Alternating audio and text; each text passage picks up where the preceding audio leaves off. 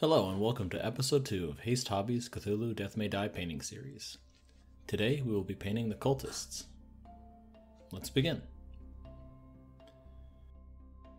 After prepping and washing the figures as outlined in episode 1, I will be applying 3 colors of primer to create a warm gradient on the figures that we will exploit with transparent red paint to achieve a robe of varied color value. My reference for this is the paint job posted for these cultists on the Kickstarter page. I'm using 3 Badger Stynylrez primers, red brown, neutral yellow, and white to build up a gradient.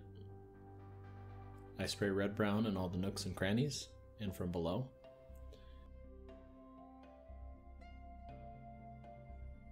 I apply the neutral yellow on the upper half of the figures. And finally, white applied from above on the top third of the figure. Also, to save time, I'm priming several other figures from Death May Die, including Haster's disciples. It took me about 1.5 minutes per color per model.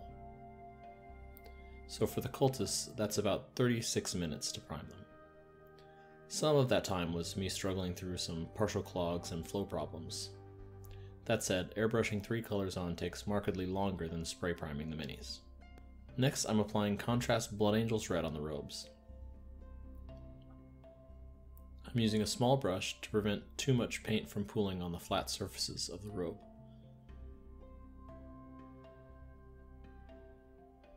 I'm doing this to prevent tide marks or streak marks. But later on, I tried a larger brush, and with this particular red, I didn't get any tide marks or streaks, and the larger brush was faster.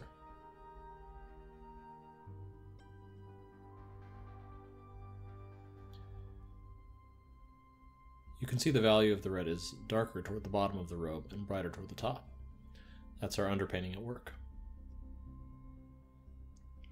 However, if you did spray prime this model, you could get a similar effect by blending a darker red with a brighter red, applying the darker red further toward the bottom of the robe and the brighter red toward the top.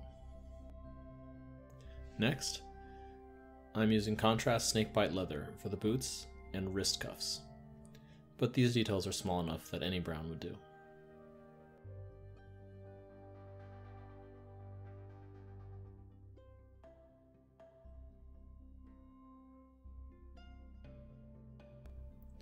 For the exposed hands and face, I use a variety of flesh tones.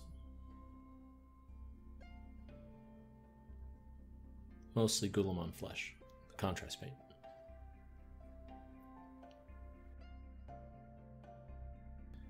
The literate cultists have a throwover, and I'm using Contrast Skeleton Horde for the throwover and for the pages of the books that they're holding.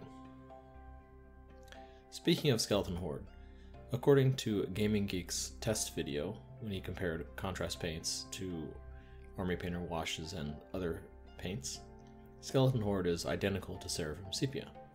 So if you do want to get this color, save on some cash and get Seraphim Sepia instead of Skeleton Horde. And thanks for those tests, Gaming Geek. For the arcane symbols the cultists wear, I'm using a silver metallic paint, and I'm attempting to apply it just to the raised areas of the symbols, leaving the recesses dark. I do this by painting with the side of the brush, or at least I have some limited success with it.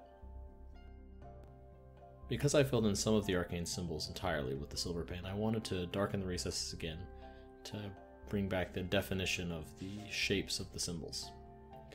So I applied some gloss Nuln Oil, a black wash with metallic bits in it. This too wasn't exactly what I was hoping for, but I was getting diminishing returns on the time investment here and decided to move on. For the cover of the book, I decided to do something Cthulhu-y and paint them bright green. So I'm using Contrast Warp Lightning.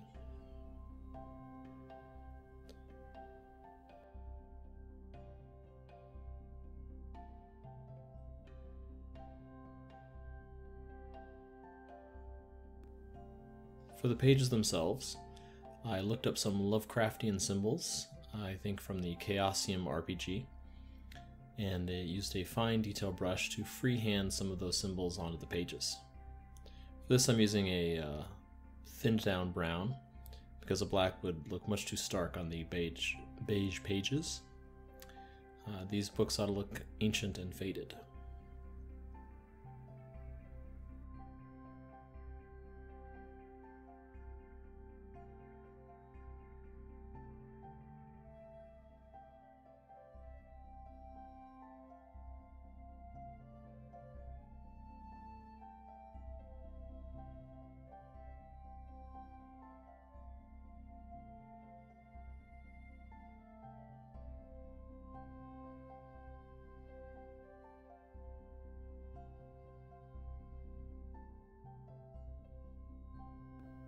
I give the base a couple coats of black and the cultists are finished.